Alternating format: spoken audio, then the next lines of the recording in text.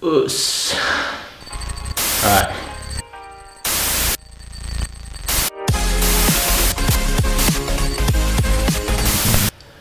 Alright, so now let's look at some variations of this situation going on. So,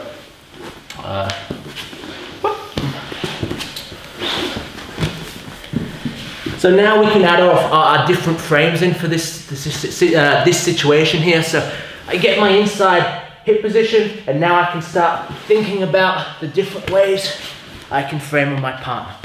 So, first up, from my V grip on my partner here, okay, I go to my V, I start engaging my lat and frame properly, I check, he can put weight on me, I can adjust my position, I'm now inserting my top hook and coming through for my hooks in guard position, or I insert my bottom knee, okay, in here I insert my bottom knee here, and I come through for my closed guard position, okay. We'll go different angle. We'll go diagonals up. Woo, fucking crazy. So from here, elbow inside, I now get my top V frame. I hip escape away.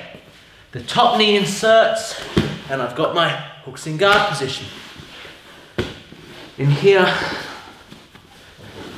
my bottom knee inserts, and I come through for my closed guard position.